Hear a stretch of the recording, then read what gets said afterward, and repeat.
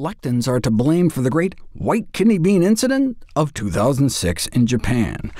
One Saturday evening, a TV program introduced a new method to lose weight. The method was simple. Toast some dry, raw white kidney beans in a frying pan for 3 minutes, grind the beans to a powder, and then dust it on their rice. Within days, 1,000 people fell ill. Some with such severe diarrhea and vomiting they ended up in the hospital. Why? Lectin poisoning. 3 minutes of dry heat is not enough to destroy the toxic lectins in kidney beans.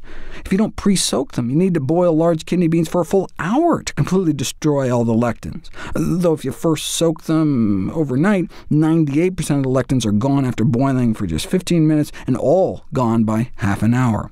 And indeed, when they tested the white beans, toasting for 3 minutes didn't do a thing. No wonder people got sick.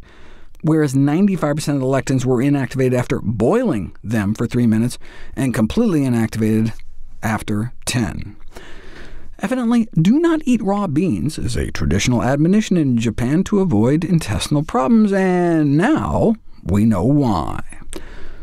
While canning may completely eliminate lectins from most canned beans, some residual lectin activity may remain in canned kidney beans, though apparently not enough to result in toxicity. And ironically, low doses of lectins may be beneficial by stimulating gut function, limiting tumor growth, and ameliorating obesity. What? I thought lectins were toxic. For as long as people have speculated dietary lectins are harmful, others have conjectured that they may be protective. If this theory is correct, appropriate lectins by mouth should be of use in the prevention and possibly treatment of colon cancer. Or, of course, we could just eat our vegetables. Interest in the purported anti-tumor effect of plant lectins started with the discovery in 1963 that lectins could distinguish between cancer cells and normal cells.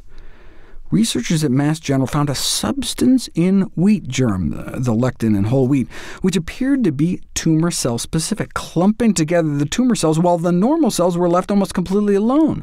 So specific that you can take a stool sample from someone, and based on lectin binding to the colon lining cells that get sloughed off into the feces, you can effectively predict the presence of polyps and cancers.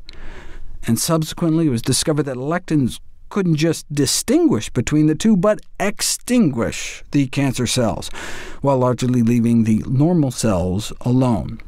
For example, that same white kidney bean lectin was found to almost completely suppress the growth of human head and neck cancer cells, liver cancer cells, breast cancer cells, and, at least most of the way, cervical cancer cells within about 3 days. But this was in a petri dish. That's largely the basis of the evidence for the anti-tumor activity of plant lectins, these petri dish studies. How do we even know that dietary lectins are absorbed into the body? Colorectal cancer is one thing. The fact that lectins can kill off colon cancer cells in a petri dish may be applicable, since lectins we eat may come in direct contact with cancerous or precancerous cells in our colon, providing a mechanism by which bean consumption may help in the prevention and treatment of colorectal cancer. Or even more exciting, the potential for effectively rehabilitating cancer cells. The loss of differentiation and invasion are the hallmarks of malignant tissues, meaning that when a normal cell transforms into a cancer cell, it tends to lose its specialized function. Breast cancer cells become less breast-like, colon cancer cells become less colon-like. And what these researchers showed for the first time is that the lectin in fava beans could take colon cancer cells and turn them back into looking more like normal cells. Here's the before picture, cancer cells just growing in amorphous clumps. But then here's those same cancer cells after 2 weeks exposed to the fava bean lectins.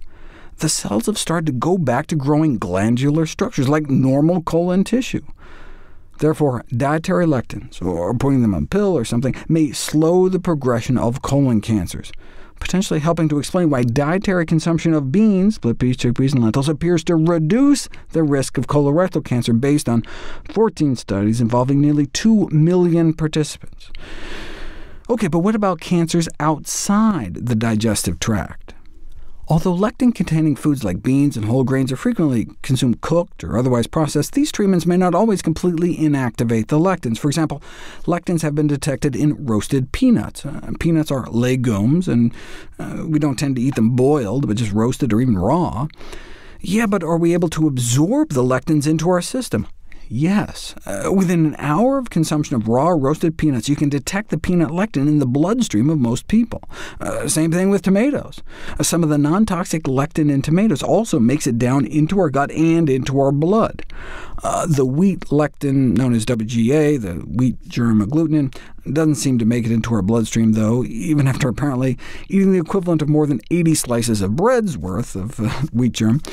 And if you ate something like pasta, the boiling might wipe out the lectin in the first place anyway. In terms of phytochemicals in the fight against cancer, lectins are able to resist digestion, resulting in high bioavailability, potentially allowing the cellular mechanisms of the host to utilize the full potential of the quote-unquote dramatic anti-cancer benefits lectins have to offer. But these dramatic benefits have yet to be demonstrated in people. But look, we know that population studies show that the consumption of a plant-based diet is strongly associated with a reduced risk of developing certain types of cancer. Now, they could just be eating fewer carcinogens, but plants do have all those active components that do seem to protect against the initiation, promotion, and progression of cancer. And so maybe lectins are one of those protective compounds. Look, we know people who eat more beans and whole grains tend to get less cancer overall. We're just not sure exactly why. Now, you could say, who knows, who cares? Well, Big Pharma cares. You can't make as much money on healthy foods as you can on lectin-based drugs.